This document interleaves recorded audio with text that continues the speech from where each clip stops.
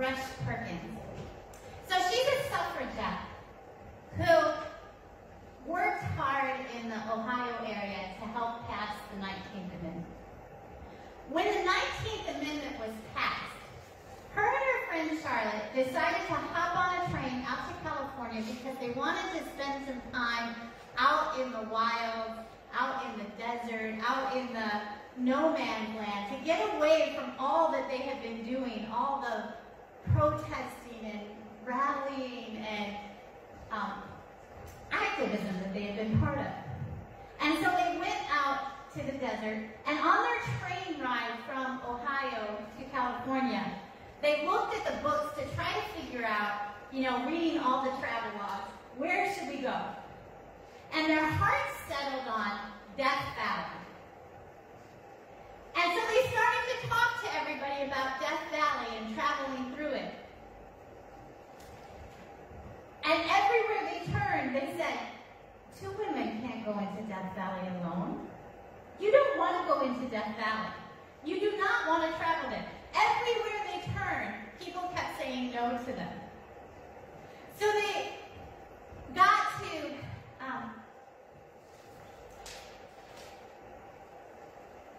they got to Southern California.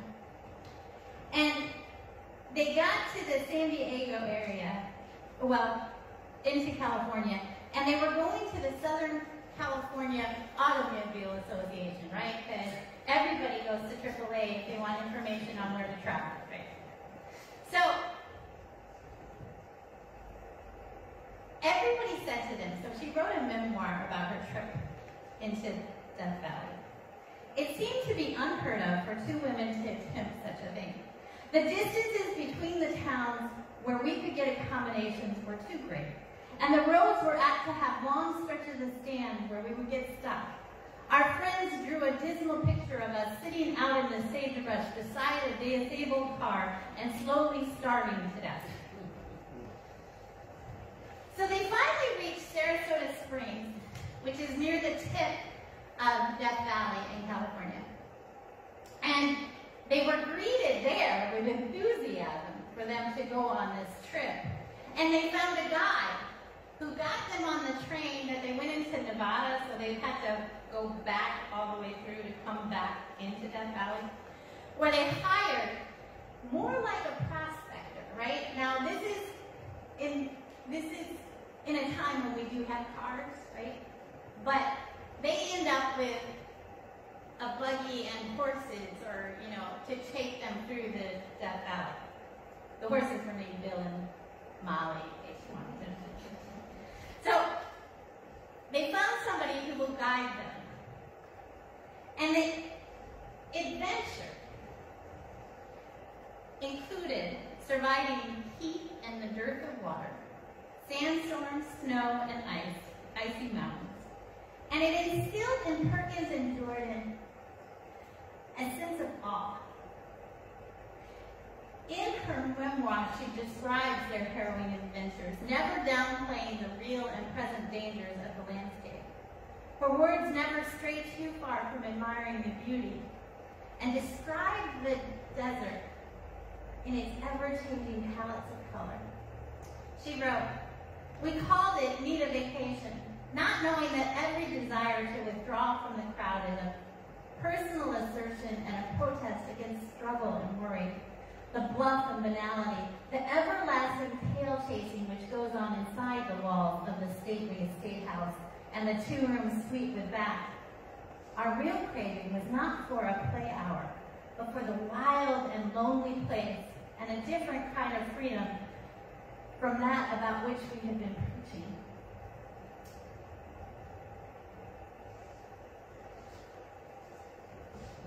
Edna and Charlotte encountered an area in our country that has one of the highest peaks and one of the lowest spots in the nation.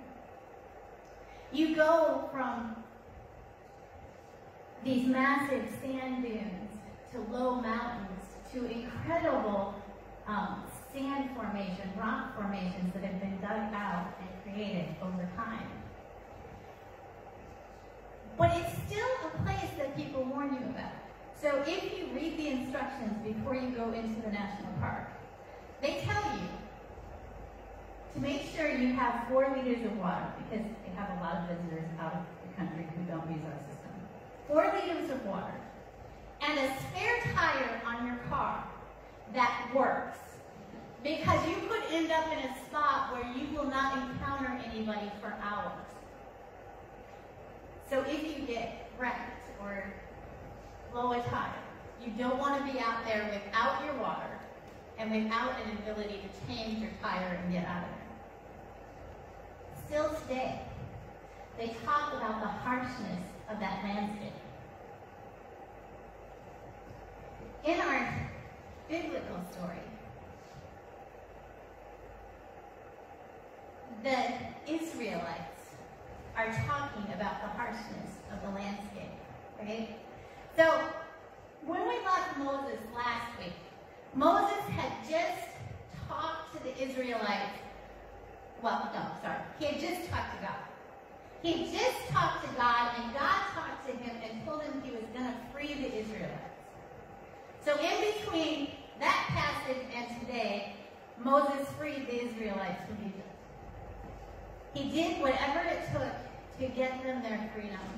He made promises. He threatened.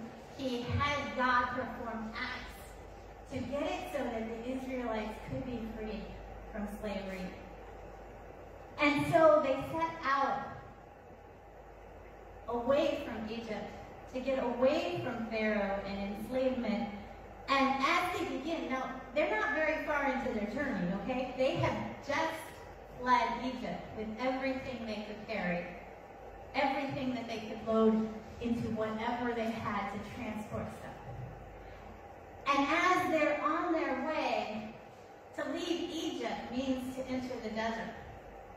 And you heard what their first words were, right? Why are you bringing us into this place of death? We were better off back in Egypt where we had meals and food and work. And now you're bringing us into this desert environment. And look behind us. The Egyptian army is on its way to recapture them and bring them back into slavery. And so the Israelites are focused on death, on that barrenness of the land, on the sense that they are not going to make it and survive because there's an army literally right behind them. And then I don't know if you noticed, but Moses and God have a disagreement in this passage. Moses tells them to stand still, and God will rescue them today. And God says to them, you need to get moving. But what did it mean to move? Because in front of them is also what looks to be death. Because they're at water. They have to somehow get across that water or be run down by the chariots behind them. And you've all seen Moses, right? Charleston has been in the waters part and you walk right through. The rabbis tell the story a little different. The rabbis tell the story that it took effort to get them to move. That they walked into the water, and they kept walking into the water, and the water kept getting higher because of the sea, right? And they kept walking and walking and walking until the water is up high, ready to drown them. And that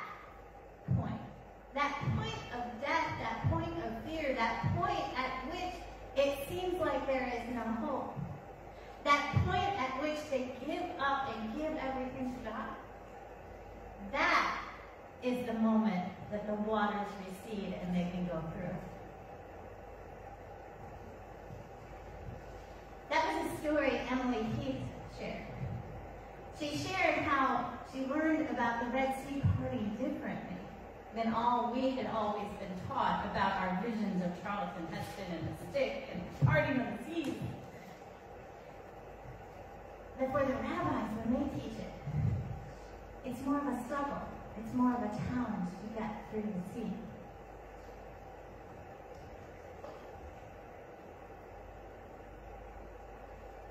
I think God, in that moment,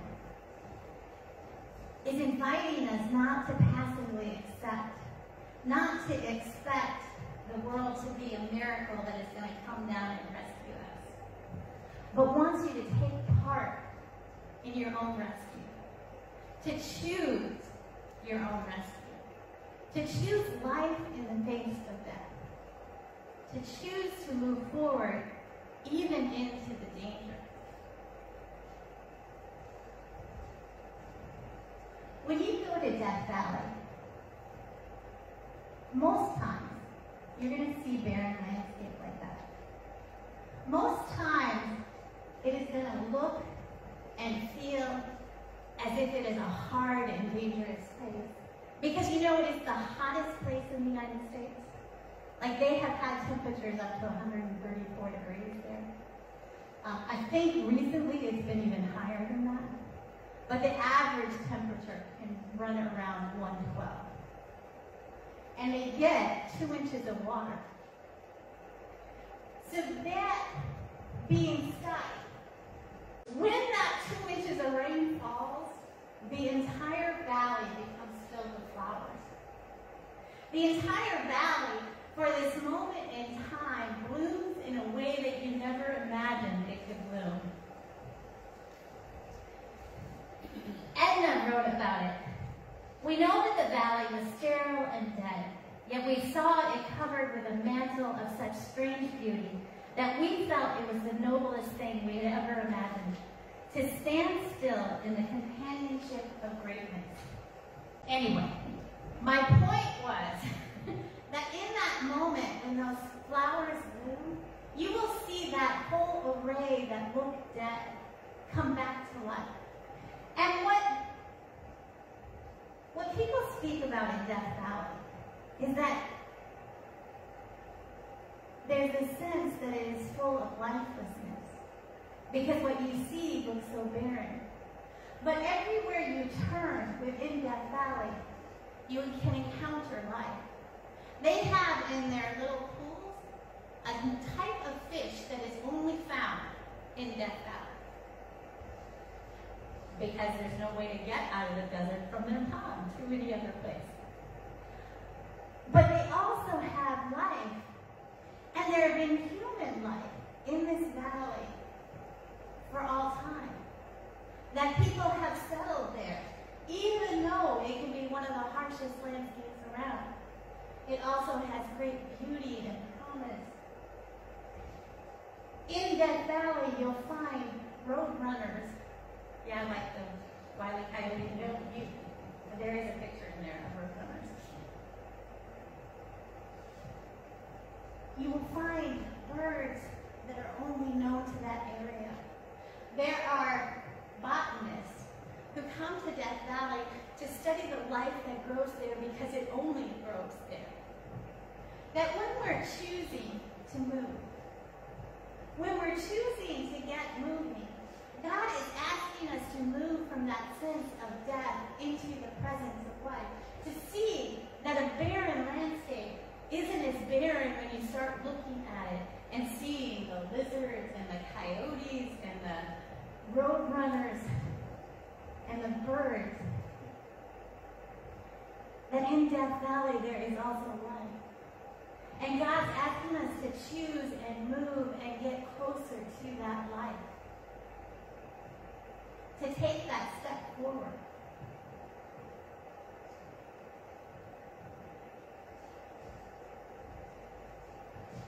In our scripture today, Moses is encouraging the people, reminding them that what they had in the past, that enslavement, that death, that culture that kept them down, is not the promise that God has for them in the future. God promises them life. God promises them if they get moving